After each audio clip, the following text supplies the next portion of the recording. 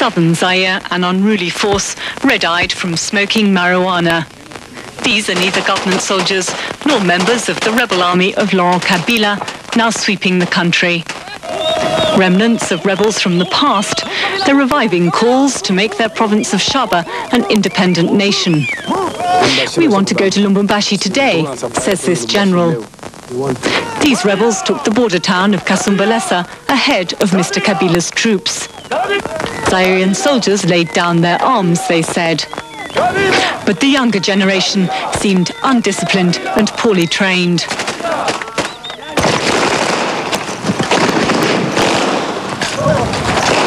The return of order, in time to put on an official welcome for the new rebel authorities. The crowd wasn't sure who it was welcoming, Kabila's forces or the rival separatists.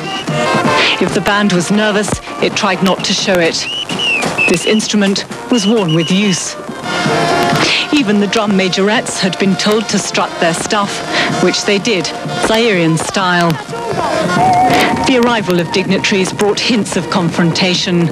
A mayor from a nearby town and a retired general who'd fought for Shaba's secession in the 60s. Both were here with a different message. General Mufu was the first to take the floor, his bodyguards provoking a worried reaction. The rally appeared to mark the broadening of Mr. Kabila's alliance, his soldiers fated as youthful heroes.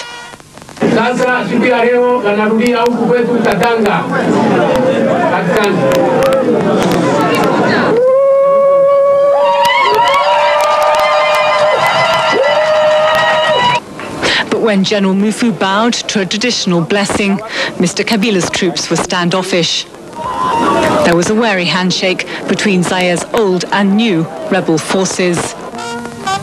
The band struck a rusty tune, the anthem of independence from Belgium in 1960, which General Mufu refused to sing. Un seul pays. Il faut qu'il y ait un seul pays, pas deux. It must be one country, not two. Thus the Republic Congo, not two. Because you see a crowd that awaits this. If the people here didn't wait for that, they wouldn't have come here. And they've waited to be freed. Ils attendaient enfin d'être libérés. The rival occupation of this border town ended only hours later, when Kabila's Crimson Berets killed individual members of the separatist group after they'd failed to surrender their guns. 2 days later, the bodies of mine workers who'd joined them, collected from the streets and taken to a morgue where relatives openly grieved.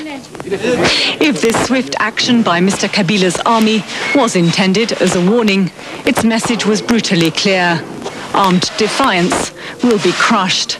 Catherine Bond, CNN, Kasumbalesa, Zaire. Armed with emergency powers.